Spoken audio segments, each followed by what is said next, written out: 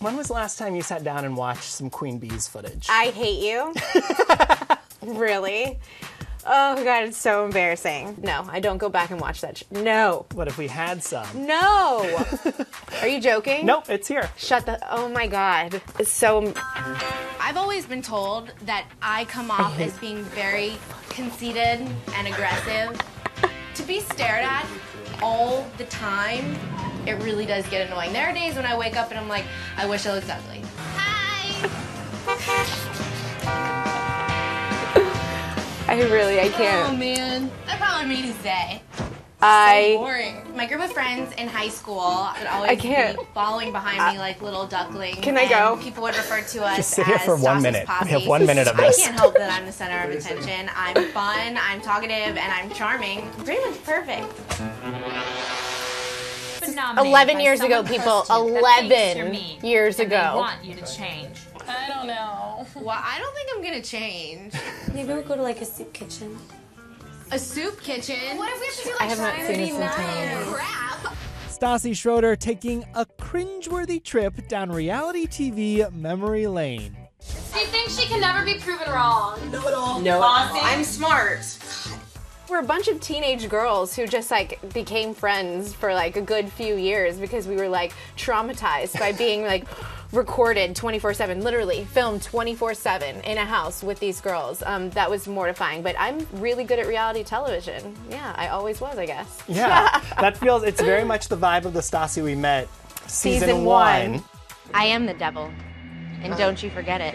The Vanderpump Rules star revisits more of her past in her new book, Next Level Basic. Why a how-to humor book instead of a straight-up memoir? Do you really picture me, really, like I'm gonna do a memoir? I'm 30 years old. I haven't really experienced that much life. I mean, I've always wanted to write, but I never really knew what I wanted to write about. And when I started my podcast, like I realized that like everyone who was emailing me and they like always loved the fact that I was just like owning the fact that I'm a proud basic bitch. And then like one day I was like, oh my God, that's it. Like I am a basic bitch warrior. That'll be on my tombstone. While you won't learn many VPR secrets in the so-called Definitive Basic Bitch Handbook, listen, I want to keep my job. Right. So sorry. you will get to know more about Stassi.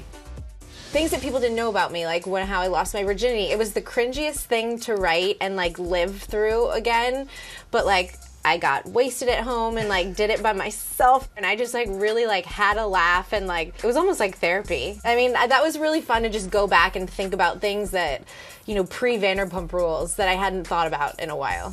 There are a lot of stories that I now like I wake up in like from like a dead sleep and I'm like, mother I should have put this in. I should have put this in. And I'm just like now compiling like a whole list that I've just been like, book number 2, I'm putting this out there so that I can like let all of those stories go. I feel like book number 2 will happen. I have an idea of what I want it to be. It's like Chelsea Handler left the seat open for the humor comedy book. That is such a compliment. Wherever you're going with this, continue. I was going to say, now you can sit there and continue on this train of writing book after book after book. Number one reason why people should go pick up a copy of Next Level Basic. Because you want to laugh and feel good about yourself. I think they will do that. Mm-hmm. Yes, finally. Stop torturing me with this Queen Bees. Except another clip of Queen Bees.